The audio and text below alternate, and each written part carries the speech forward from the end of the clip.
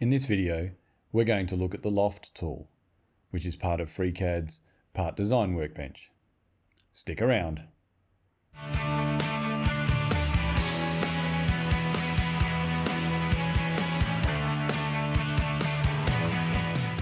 Hi, I'm Jeff, and I'm going to help you learn FreeCAD to design the things that you've imagined. The Loft tool is used to create a solid from two or more sketches. It does this by creating a smooth transition from one sketch to the next. I'm going to show you how the basics of the Loft tool work, and then I'm going to show you some practical examples and talk about some gotchas at the end. If you'd like to support the channel, please consider buying me a cup of coffee through the link in the description below. Now let's get started. I'm using FreeCAD version 0.19 that was built on the 24th of January 2021 for this demonstration, and I'm running it on Kubuntu Linux version 20.04. The simplest use of this Loft tool is to create a solid between two sketches. I used this technique in my video on designing the hearth joint when I created the teeth at the top of the joint. The Loft tool is used when you cannot use another tool such as pad to create this solid. I have created a simple model that contains two sketches. One represents a square and the second represents a rectangle. There are a few different methods you can use for creating a loft. The first method is that you can start the Loft tool and then add the sketches to it. So we'll do that. We'll start the Loft tool by clicking on it. Then we will select the square as being the first sketch. Click OK. And then we will add the rectangle as the section. So we click on the Add Section button, then we select the rectangle and it creates a loft. In the next method, you select the first sketch, then you start the Loft tool, and then you add the section to that to create the loft. And the third way you can do it is you can select all sketches in the model that you want in the loft, and then start the Loft tool, and it automatically does it. The Add Section button allows you to add additional sketches if you need to. Let's have a look at the Loft options before I move on to some practical examples. I have created another model which shows the effects of the options far better than this one does. So you can see with this model, I have 5 sketches that I have added to a loft. The ruled surface option has been enabled on this loft. What that does is it toggles between straight edges and curved edges. The default option within the Loft tool is that all edges are curved. So if I turn this off, you'll see that I get a completely different looking loft than when it is turned on. The other option is the closed option. And what's supposed to happen when it is turned on is that the last sketch, which is this one, and the first sketch are joined so the loft becomes one continuous solid. Unfortunately, it doesn't work. I don't normally use this option in my work because for most part the furniture I design is quite simple and it is difficult to translate some designs into wood. So I tend to keep them very simple. I do not use closed lofts, and so I've not actually seen this failing before. I asked some questions on the forum, and yes, it is definitely a fault in this version of FreeCAD. It may have been there for some time, I am not sure. During that discussion, it was suggested that the way to do this would be to add the start sketch as a section of the loft. And when you do that, as I've just done, by clicking on the Add section and then selecting the sketch, is you end up with a loft that is visually closed. However, it turns out that the model itself is now broken even though it doesn't look it. So it will start reporting errors if we do it like this. So it is not recommended that we close the loft in this way. Is there a solution? Well, yes, there is. You can do it in the Part workbench. So what we'll do is I will delete the additive loft, and then I will switch to the Part workbench and start the Loft tool. Now we need to add the sketches.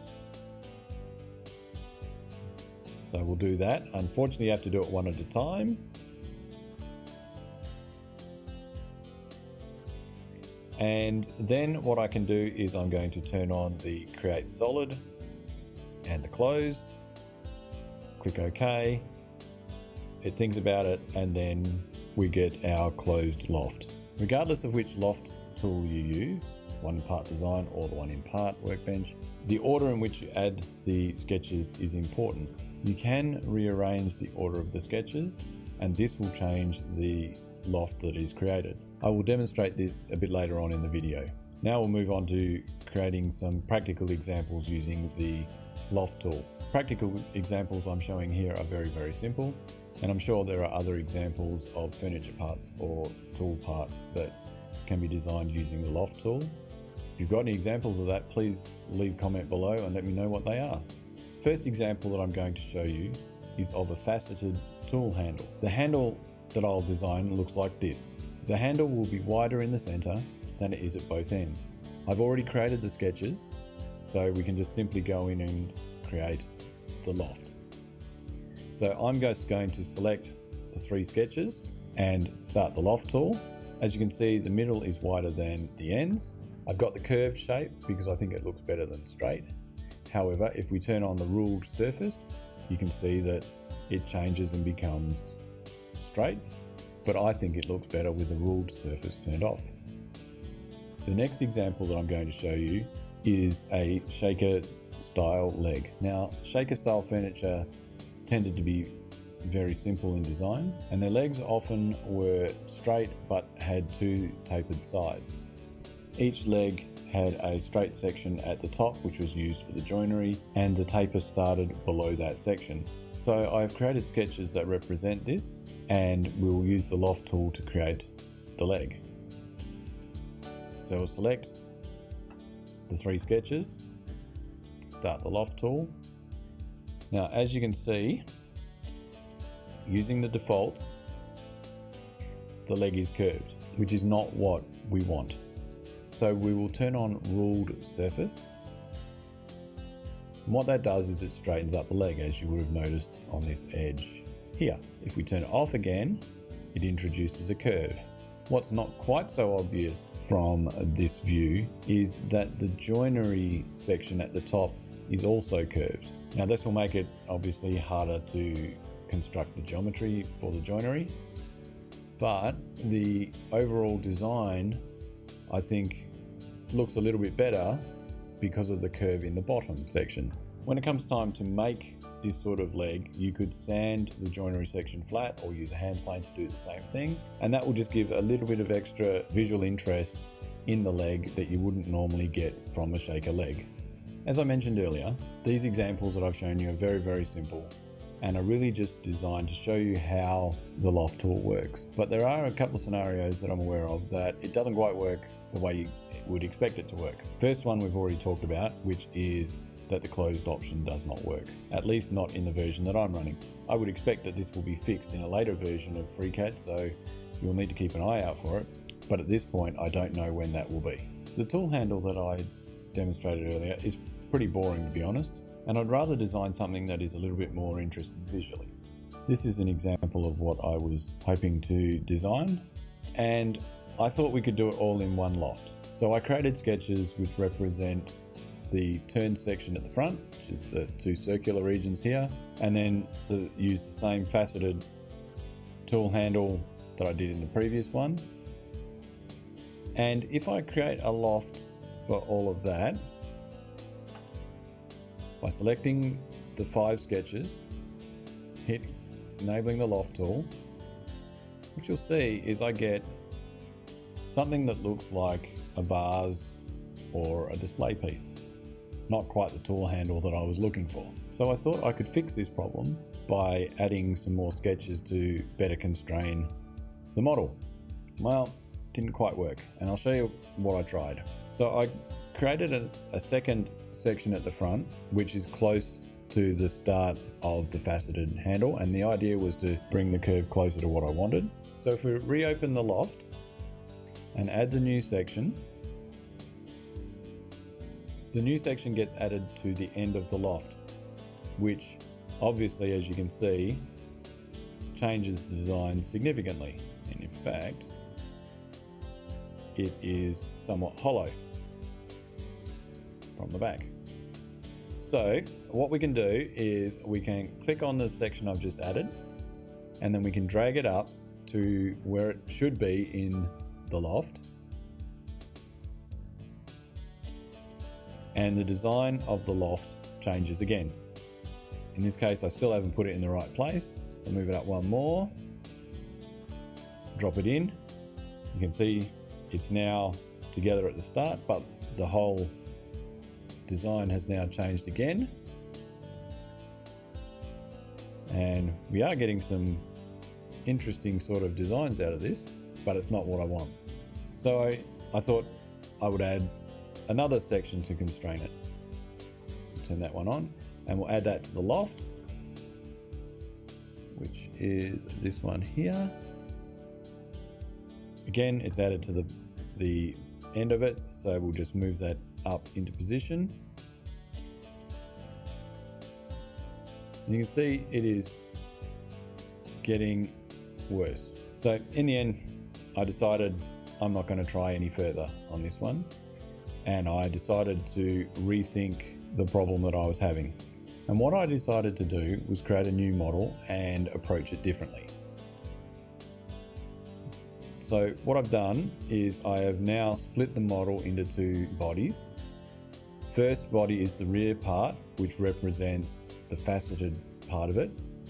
The front part is the turned part, which then transforms into the start of the faceted section.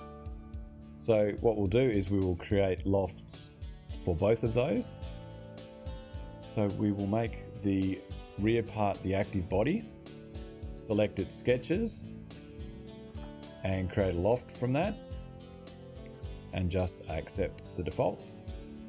Then we will make the front part the active body and do the same thing.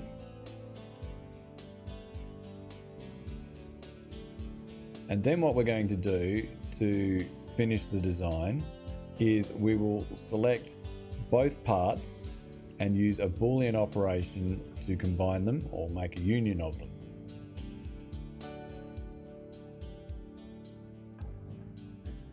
So you can see I have a single part, which is the union of both of the lofts. And now if I wish, I can add a fillet or a chamfer to the joint.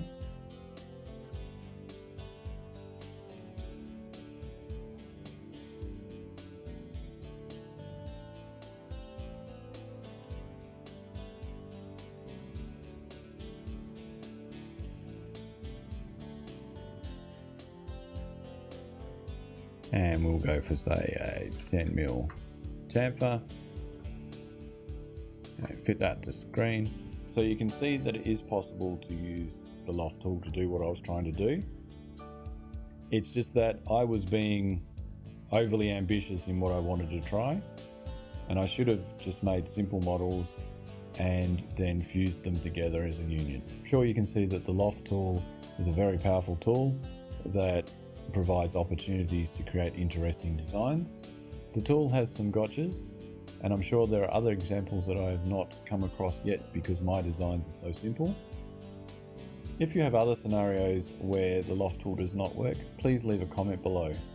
Well, I hope you found this useful. If you liked what you saw, please click the like button. Please leave any comments, questions or topic suggestions down below.